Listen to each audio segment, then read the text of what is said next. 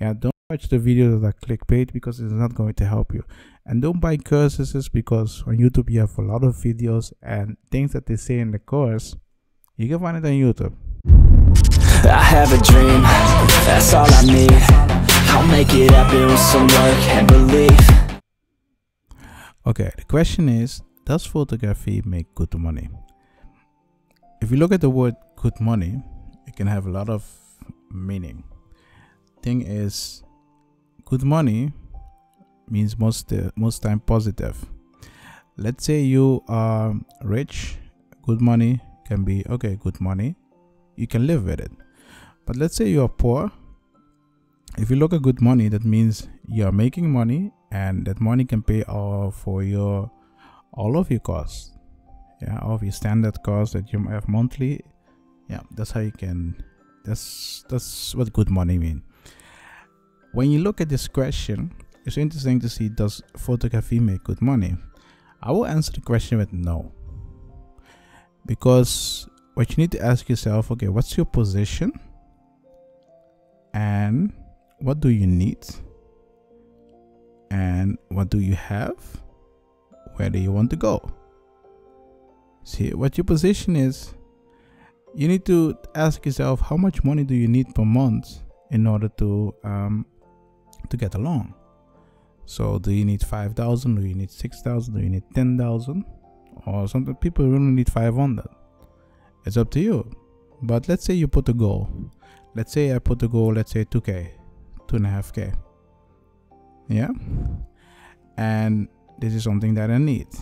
Yeah, and where do I want to go? That's also important, right? So I know my goal is 2.5K, right? Okay.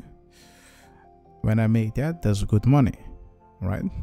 When you're starting out, you're never going to make 2.5K in 1 or 2 months. Not going to happen. Yeah, unless you already have a portfolio and you're claiming that you're just starting out. You're lying to yourself, but you already have experience or whatever. But what you need to keep in mind is, it's hard to get here. Yeah, you need to build things up. So like I said in another video, when you talk about photography, you have sections where you take pictures and you create pictures. Let's say you create pictures. Give me 1 second. Let's say you create pictures, you edit pictures, you upload pictures, they will come into portfolio. Your portfolio cannot make you this yet, unless you already have experience and you stop working with your work and you have some clients. You can make this easy. Yeah? But if you have portfolio, you need to build it up. Yeah, and that's why it's important for you to think about, okay, how much money do I really need at the beginning? Yeah, when you know that, you know, okay, I need to build it up. When you build a portfolio and it can make you this much money, then you're good to go. Then you can say, does photography make good money? You can answer the question with a yes. But at the beginning, no. It takes time. Some people, it takes like 1,000 pictures, then they see some income from photography. And some people, when they are here, they have, let's say, 500K pictures. That's a lot. Really, that's a lot. And those pictures needs to be accepted. And what you need to keep in mind is, when you upload a picture in your portfolio, if it will be accepted by an agency, all depends on a lot of things. Most of the time when you upload a picture, people have an acceptance rate of 80% or something. So 20% of the pictures you create is worthless. People do not use it. Because do not assume when you create a picture, you can upload them and they will sell. Doesn't work like that. Yeah, you need to also look at, okay, will it be accepted by the agency? So if you look at good money, you need to think about, okay, what is good money for me? And how long does it take for me to get here? How long does it take me to get 2.5K per month? How much pictures do I need? So when you put this goal, let's say I'm aiming for 500K pictures to get this. 500K, you can get more than that, huh? I can tell you that for sure. But 500K is a lot of pictures. Seriously, that's a lot of pictures. Even videos. Yeah. So 500K picture is a lot. You can go down to 100K or 10K, it doesn't matter. You can go down, but really it's a lot. When you have this, you upload it in a portfolio. If it will be accepted, then you can make money from it. Yeah. Then this is about stock photography, right? But then you go meet the client and you take picture of them. So you have photo shoot. Let's call it a photo shoot. Yeah, F shoot. Yeah. And doing the F shoot, you can create pictures of people. They pay you to edit those pictures. And yeah, they pay you to edit those pictures, and then you give them the pictures, right? The problem with this is cost time to go to the place, take picture, and you need to edit them, so 2 times, right? That's not a problem. If you have clients and you like doing this, you can do this and you can get money from it. It's easy to get this, right? If you have, let's say 10 or 12 clients, photo shoot, you can get here. Photo shoot around 500 or more, then you can get here. It should be fine. Yeah. Thing is, it's hard to get 12 clients per month, because people must think, okay, you know what, I can create picture with my phone, and that's much better.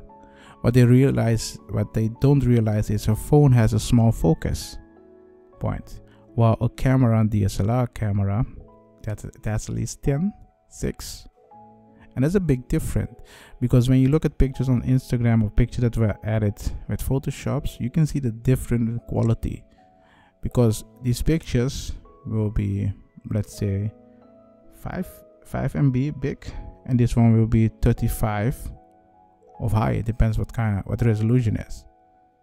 And here in this picture that created with DSLR, you have more information and you can edit it in Photoshop, while on phone doesn't have. And because a lot of people see a lot of pictures every day, they think it's the same. But most of the time, I can see when I look a picture on Instagram or other places, I can see, okay, that one is made with DSLR, or that one is made with a phone. You can see that. Even you can see that if you look the different. For example, go to Instagram now, look at pictures of your friends, and go to 0.5 or shorter stocks and look at those pictures. You will clearly see the difference. So keep that in mind. But people always have the idea, you know what, I can create them with my phone, it's the same quality. But when you have the phone, it has a small lens. Yes, you can create the same quality, but there's a condition. You have to have good lighting. If you don't have good lighting, picture with your phone is not good. And most time you can take it outside. That's why you can use your phone, it's easy. Yeah. Sometimes I'll be like, yeah, I can use my phone, it's easy. Yeah. Or sometimes just using old DSLR is much better than a phone. So keep that in mind. But what you need to keep in mind is people see a lot of pictures a day, and they take a lot of pictures a day with their phone. Their phone can take pretty good pictures because they see it on a small screen. DSLR is more for a bigger screen. That's something you need to keep in mind. And sometimes it's hard to convince people that photography is luxury. If you cannot convince them, let them go.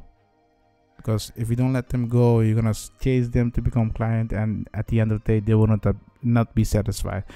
They cannot explain. You cannot explain to them why they need to pay you that much for that service. So let them go. Focus on people that really want you. A thing that you can test out is create a black and white picture, upload it on Instagram, and you will see that you will get much more like than the normal pictures. Yeah, because the black and white, people see a lot of colors, and black and white is something different.